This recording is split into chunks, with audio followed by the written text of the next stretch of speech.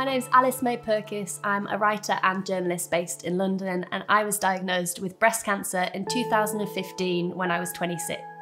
I was diagnosed with grade 3 triple negative breast cancer after finding a lump in my right breast. When I went to the GP, they referred me through to the breast unit, and from the breast unit I was sent to have an ultrasound. And a few weeks after that ultrasound, I was told it was breast cancer. 3 weeks after I was diagnosed, I had a mastectomy, followed by 6 sessions of chemotherapy and 15 sessions of radiotherapy. After my mastectomy, I lost the implant in my right breast, which meant I lived flat on that side for about 18 months.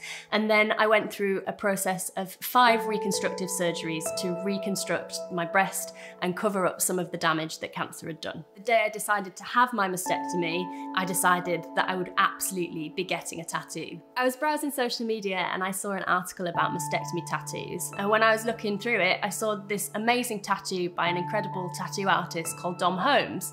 And I looked into her work a bit further and I found that I really, really liked it. I realised Dom had done loads of mastectomy tattoos when I started researching her, and I absolutely loved her work. When I went to meet her in her East London studio, I immediately felt incredibly comfortable with her. And I just knew that if I was going to be spending 3 hours with her for this tattoo to be done, I had to like her, and I really, really did. I don't know how I came up with the idea for the design for my tattoo. It kind of came to me like a dream or like an epiphany or something. I'm a writer and I love stories, and writing about breast cancer was a huge part of my recovery. I've written a book about it, and writing has been a massive solace for me, not only through this experience, but throughout my whole life. So it felt like it made sense for me to mark this experience with a quill. So after deciding on the quill, I wanted some powerful words to go alongside my tattoo.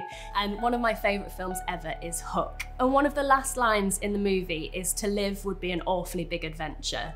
And to me, that just really sums up my life after breast cancer. I've gone from having this horrid, ugly scar that reminds me of everything that I've been through to having this beautiful piece of art that I carry with me every single day. And it's kind of transformed my feelings about my body and my breast in such an incredible way. And I'm so grateful that I've been able to reclaim my body in this way with this incredible tattoo.